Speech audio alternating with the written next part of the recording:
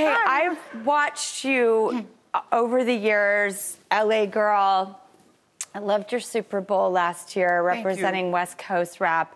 It's what I grew up on. I grew up near that neighborhood. It's like my favorite music in the world. I feel like I've known you, admired you, listened to you, danced to you, partied to you, you know, for the better part of my beautiful life, much more beautiful because of you. Oh, but I see you in different modes at different times in your life. What is going on right now, and why are you so damn sexy? I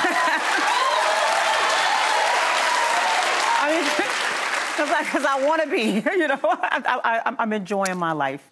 I'm, for once in my life, enjoying Mary, and just embracing everything about me, you know, accepting the good, the bad, the ugly, the things I can change, the things I can't change. It's just all me, and I'm not going to get another me, so I'm just embracing it, you know, and it's a process every day, you know, saying wonderful things about myself, to myself, even things I don't believe, as long as it's wonderful. You know what I mean? Were you... This is such a rich subject for me right now, because I am trying to make a turning point. I'm at a tipping point, I believe, in my life. Is that something that you have to work on, and since when? I developed this when I got a divorce. While I was in the marriage, and for years I've been just insecure, didn't like the sound of my voice, didn't like what I looked like, didn't like anything about myself. And then when I got married, the person just really watered that seed of my own self-doubt and my own insecurity, and made it worse. Yes. And I heard TDJ say, he said, what you say about yourself and how you think about yourself is way more important and effective than what anybody else can say or think about you. So if you speak positivity over yourself, and that's what I started doing. So my first big confession was an album I put out called Good Morning Gorgeous. I didn't believe I was gorgeous ever, but I had to say something I didn't believe, you know, that was bigger than me. And then it began to manifest in my heart. My heart is gorgeous. My mind is gorgeous. I'm a beautiful person, you know. So you have to believe that about yourself.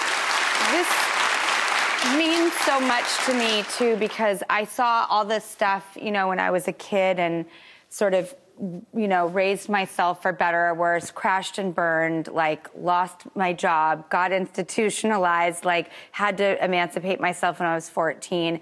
And by the time you're, you know, and you're like 14, midlife crisis, I guess that's the, you know, where we're at, numerically off, but this is where I'm at in my life. And I had fooled myself into thinking that the hardest times I'd ever go through on my journey in this life were then. Mm-hmm. It had nothing on divorce. It had nothing. Tell me about it, yeah. You know, you see those strong, amazing people, and you were like, how did they get so broken? Yeah. That was me. Yeah. And I had to put myself back together piece by piece by piece. And then I'm like, I'm in my mid-40s, now I'm 48, and I am tired of this inner voice that is so toxic. Well, let me just share this with you. It's not going to happen overnight. It's a process. I have to say it every day. I love you, Mary. I have to say it every morning. You're a masterpiece. You have to find it for yourself. And that's it. You got to find it for yourself. I found it for myself, and this is what I believe. It's not for. I'm not saying this because I want the whole world to believe what I believe. This is what has me looking sexy, like you said. The masterpiece is what's inside. Within. It's your heart, and believing that you have goodness in you. And okay, you mess up. You have bad things. You even doubt yourself. But earlier I said accept all of you. When you can accept all of you, then nobody can mess with you, because you know you're this and you know you're not that. You know, you guys following what I'm saying? I do, and I know I'm the happiest I've ever been in my whole life. I know it. This birthday, 48, I had the best birthday I've ever had in my whole life. I felt whole. Good for you, sweet. Yeah. It's the first feeling of wholeness I've ever had in my life, you know, and it's been building. It's been scaffolding up there for years and years and years. Exactly. Yeah, and you're still here, so keep building. I'm going to keep still building. Here. And It's all the more relatable, though, when you see an icon such as yourself that says, yeah, I struggle. You're like, oh, God, you do too? Okay. Because You're Mary J. Blige. I mean, you're incredible. Thank you. Hold on. Hold on. Let's not shortchange you. You're Drew. You are one of the biggest TV film stars since you were a child. You've always had something bigger than a lot of people. You know what I'm saying? And you're huge. You're Drew Barrymore. Like, I love you in E.T. You were so cute. Oh, my God. You're so adorable. I've loved you since you, like, came out as such a strong woman, and it speaks to your children's book that I love so much, and we're going to do our next segment about that. So I don't want to overspeak about it, but one beautiful concept in it is the strength to believe in yourself. Mm-hmm.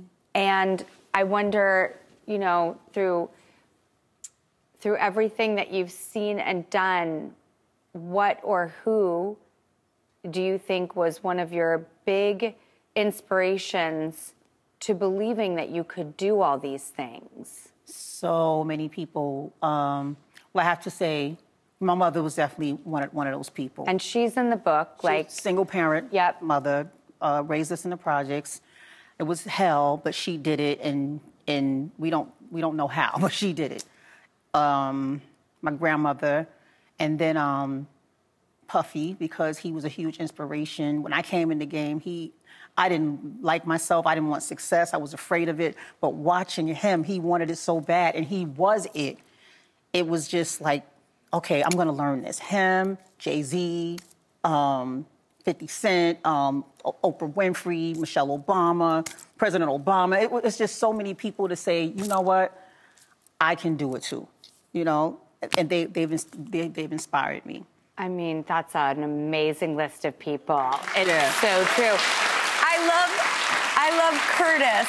Yes. I love Curtis so much. He comes and plays on this show all the time. He's been very, very kind to me since I started this show. And you're in Power. Yeah, he's been kind to me too.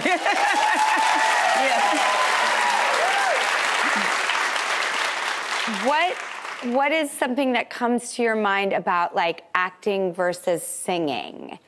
What things do they satisfy you? What things do they scare you with? What gives you confidence? What are the differences between the two for you? Well, acting is a challenge because it's new and it's hard. It's really, really hard. So the difference between acting and singing is not hard. It's like I'm with Mary J. Blige. I'm Jordan with that. That's nothing. Well, you know what? Your children's book has such a specific point of view, and I'm telling you, you will get this message and get this story, but it is called Mary Can. But I want to bring out two favorite friends of ours to do a book review on it.